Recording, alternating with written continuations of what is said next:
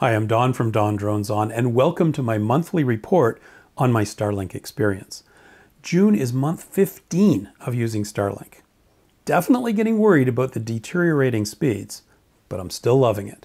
So in this month's report, I'll share my usual performance metrics and then talk a bit about this serious battle brewing over the 12 gigahertz radio band. You've probably seen this in your newsfeed, but what does it really mean? Well, let's get into it.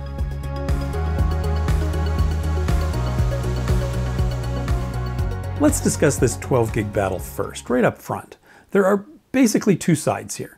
Mobile phone carriers wanting more radio bandwidth, and then companies like SpaceX who use this 12 gig band for satellite to ground communications, which in fact is what the band is designated for. The problem is that these new 12 gig mobile phone systems would massively interfere with the satellite communications, and folks like us who use Starlink would be utterly hosed. The interference could be so bad that our Starlink systems would no longer work, which is terrible.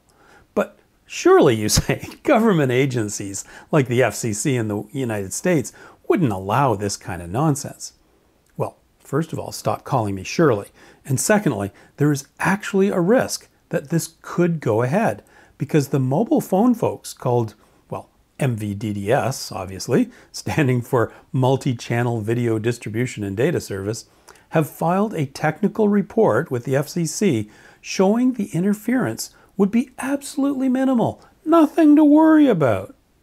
SpaceX, however, has pointed out massive flaws in the MVDDS report. For example, and this is just the first one, MVDDS made the assumption that 80% of Starlink dishes are mounted on the ground, and only 20% on rooftops.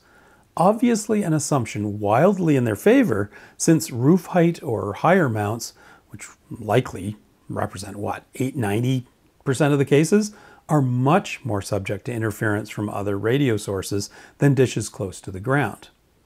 And there are 5 other assumptions that SpaceX calls serious errors in the report. And surprise, surprise, these errors all minimize the risk of interference in favor of the MVDSS guys. So SpaceX did their own study, corrected the erroneous assumptions, and concluded that if the 12 gigahertz plan goes ahead, anyone within 21 kilometers of these 12 gig antennas would have no Starlink service 74% of the time. And even if you were 32 kilometers away from the cell tower, you would have massively degraded service. In other words, your Starlink system would be garbage. Now that's pretty serious.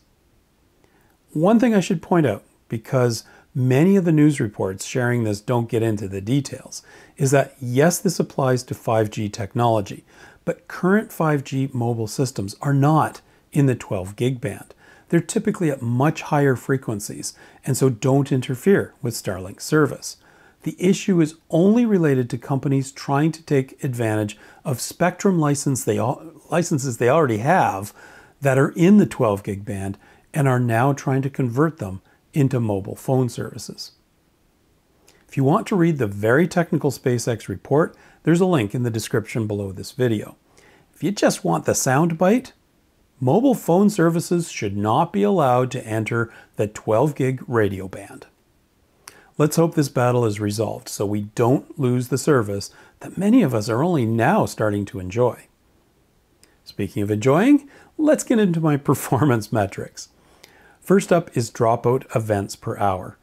I define a dropout as an outage over 11 seconds, enough to be noticeable on an MS Teams or Zoom call, but typically having no impact at all on streaming services like YouTube or Netflix. Well, as you can see, my dropout events were nearly twice as bad in June compared to May, with nearly all dropouts attributed to obstructions. It's pretty obvious that as the leaves dropped off my nearby trees in the autumn, I had fewer obstruction outages, and as the leaves have come out again, my obstruction outages have increased. Not nearly as bad as last summer, presumably because of more satellites being available, but quickly rising to be a problem, I'll say. Over the past couple of weeks, I've experienced annoying dropouts in almost every online work meeting I was in. Fortunately, these are usually very short outages, a few seconds at the most, but still pretty bad. So I'm once again just considering, moving my dish to a better location on my roof.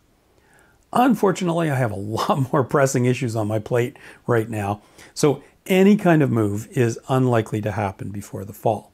I guess we'll see. My second metric shows much the same story. This measure is of the total outage minutes per day. In June, I averaged a bit over 5 minutes downtime per day, the worst it has been since last October. Still better than the summer of 2021, but moving in the wrong direction. Next, let's look at speed and latency. Both download and upload average speeds slumped again this month. I made 77 speed tests over the month, and the average download speed was 82 megabits per second. Average upload speed dropped from 9 megabits per second in May to 7 in June. Now, these speeds are very likely being affected by my obstruction problems. If an obstruction causes a packet to be lost and then retransmitted, then the speed will appear lower. Average ping times were also worse in June, with an average of 56 milliseconds, up from 49 in May. By the way, all of my measurements are made to the same speed test site, and my computer is hardwired through to the dish, so there are no variations due to local Wi-Fi performance. We can see variations in the speed tests by plotting them in a histogram form. Here we see the poor speed performance very clearly, with a ton of speed tests coming in under 50 megabits per second. The slowest one was 6. On the other end of the scale, my fastest measurement was 195. Compared to the past 4 months, we're seeing that same pattern repeating since April. Unlike March, when we had a nice peak in the 50 to 100 megabits range. Our upload speed histogram is a bit more positive, with a clear peak in the 5 to 10 megabit per second range. I like the peak, but I would prefer it to be in the 10 to 15 range at least. Well, there we have it, my June 2022 Starlink report. Performance continuing to slowly degrade, certainly partly due to my obstructions, but by the way, I'm still thrilled with the service. It's fast, normally working just fine, and night and day compared to my old landline. And hopefully I've explained enough about this hot news item regarding the 12 gig band that you'll be able to take the right stand if you're in any way involved in the debate. Just say no to 12 gig mobile phone systems. I hope you found this video interesting. Be sure to subscribe and hit the notification bell for my future videos. And there's a Buy Me a Coffee link in the description if you would like to support my channel that way. Thanks for watching. Catch you next time.